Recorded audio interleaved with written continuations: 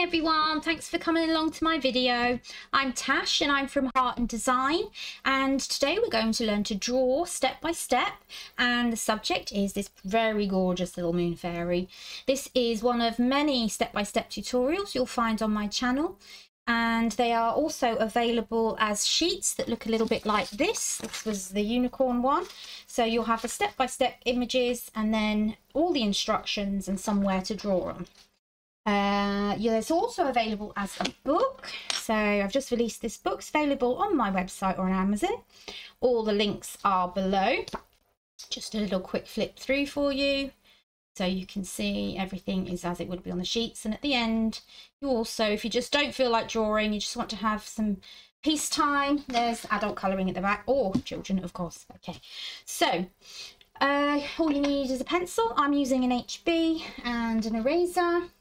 And make sure your pencil's nice and sharp, so you'll need a sharpener. Apart from that, we're good to go, as long as you've got the sheets and you've printed them already, and you've got some paper.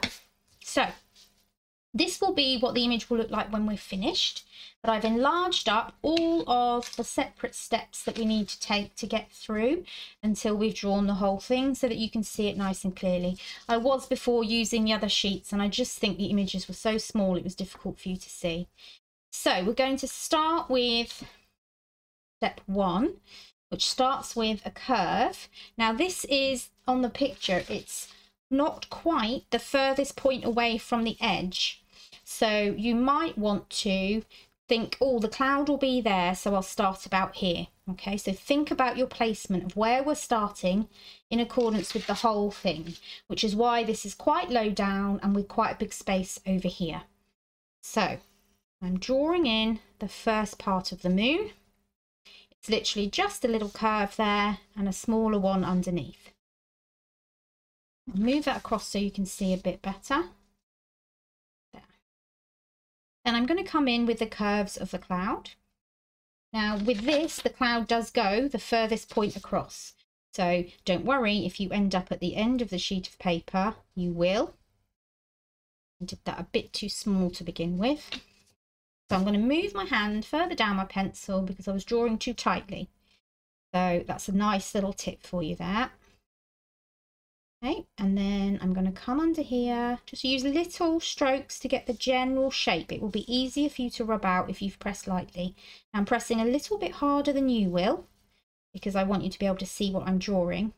But otherwise, apart from that, the best thing you can do is draw lightly. You can always rub out then, and there'll be no marks left. They'll be nicely hidden. Any of your mistakes will disappear. But remember, there's no mistakes, just learning.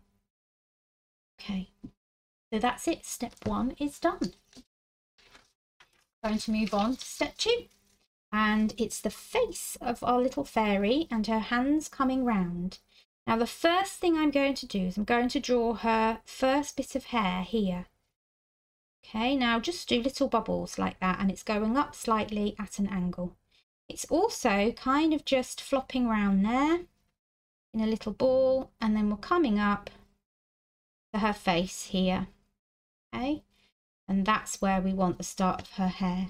Now because I've drawn that in, I can come down here now and draw the little point of her hair where her pigtail's pointing down, and we need to draw some little bits of decoration in her hair, which is basically just telling the story that her hair has depth and curls and things to it. So then we're going to come around and draw her arms like so, and then we're going to do a C, just a C, the letter C, because then what we're going to do is draw hands in, and now the hands are basically one oval shape with lines in the middle.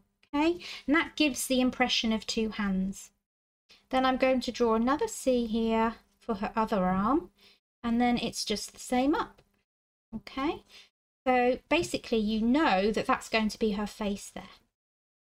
Then we're going to draw the rest of her hair, so I'm going to come around here, make sure that's all floppy, and then it comes to, what I like is this bit comes up. It kind of makes her really cute. There we are. And we're just going to give her some more description of what's going on. Now I am going to draw her hair coming in like that a bit, like the way her fringe had formed. Okay, so we're done.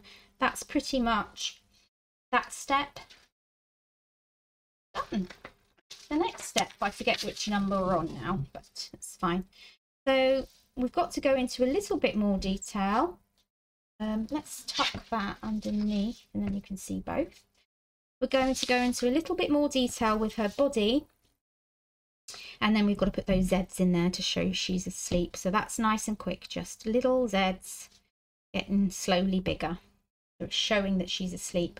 We're also going to draw her face. So when we draw her face, it's just 2 little upside down C's like that, and then we're drawing in her eyelashes. So she's got little eyelashes, then she has a little button nose, she has a little straight mouth because she's asleep, she's not got any expression, and little cheeks. There we go. And I think what I need to do is bring her hair down a bit because her face wasn't symmetrical. That's better. There. So you can keep adjusting as you go along. If you feel as though it's not quite how you want it to be, change it. Right? The one thing about drawing and art is people get scared because they think, oh, I'm going to make a mistake. Don't worry. You can put everything right and there is no mistakes. Just learning. Right, so what I'm doing there is I'm actually looking at the screen ahead, but I'm checking what marks I need to make, and I'm literally just following the instructions. So you can use little marks like that, or if you're feeling confident, just go round and do it in one line. It's fine either way. So we've done her sleeping bag. Now we need to draw the rest of the moon coming up behind her. So I'm going to move that slightly out the way because it is going to take up, there we go, more space on the picture, and I need to draw in the moon. So I want it to come up to about here, the point. So I've drawn my point in by looking here at the drawing and thinking, right, I want it to be about here. Okay, so then I'm going to just try and draw in with strokes, lots of strokes, the shape. You're not trying to get it done in one go. If you try and get it done in one go, it'll be more difficult to get it right. So then I'm going to come round and imagine I've drawn round there. So that part of the moon you can't see, but because I've pretended to draw it, I know it's coming from the right direction. Okay, and then that's it. And then you can go over it a bit more firmly when you're confident that you've got the shape in. All right, another level done. I hope you're enjoying it. Moving on to the next stage. So here, we're going to draw in the wings. How cute are they? They're like little leaf wings. So she's got a bit of a bump on her back there, and I'm going to draw them as though they're coming from there. So she's got one quite big one here, and then another quite big one over here. Now I'm not looking too closely, I just know that she's got two, and that's fine. They're the larger ones. And then she's got a little one poking through here, and then another little one poking through here. And that's all you need to draw. Then we go down the middle with some lines. They can be slightly curved, and then we're just going to draw in some diagonal lines that meet that central line to draw in her wings, and that's her done. Another level done. We are getting there. We are nearly there. Oh, matched on. One that shouldn't be there. Let's get rid of that one. Okay, so now on this level we're doing the background, sky and stars. Oh, and I have got to remember, which I always forget on this level, is to draw in that other cloud.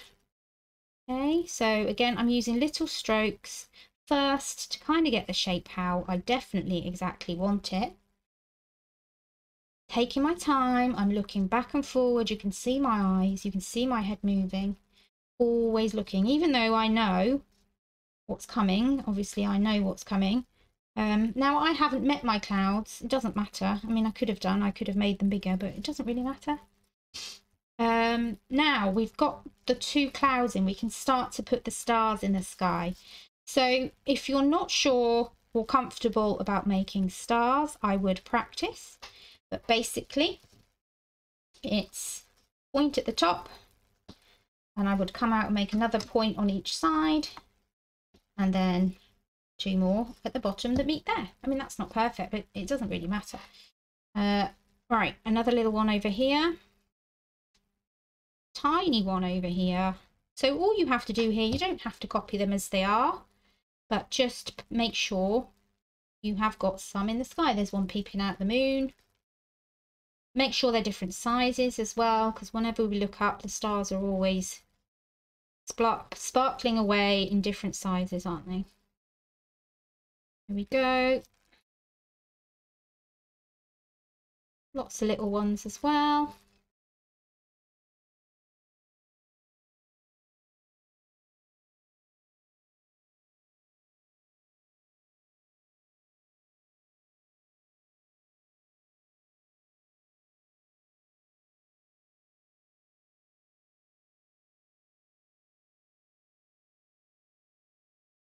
Right, so now I'm going to go around, and although they are just dots as well, you can put some just dots down. They're tiny, tiny stars. You can also do these little patterns that are like this. They're basically just crosses, lots of lines, and that looks like stars twinkling in the background as well. There, so that's that one finished. Now for the final detail. On the last step, step 6, we're moving on to putting the patterns in the cloud. And if you followed my other videos, you'll see that I did this also with the magic castle, because the magic castle is coming out of a big cloud. So all this does is it's giving us information, it's telling us a story that, oh, this is a 3D object, it has shape, it has form, it has movement. If we left it without those details, it will just look like a flat shape, and we don't want that. We want it to look as though it is 3D and moving.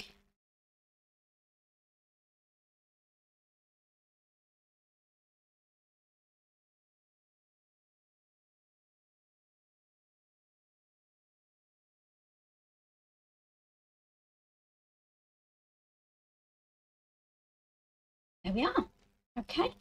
So that's the final step done. I hope you enjoyed our lovely little moonlight fairy.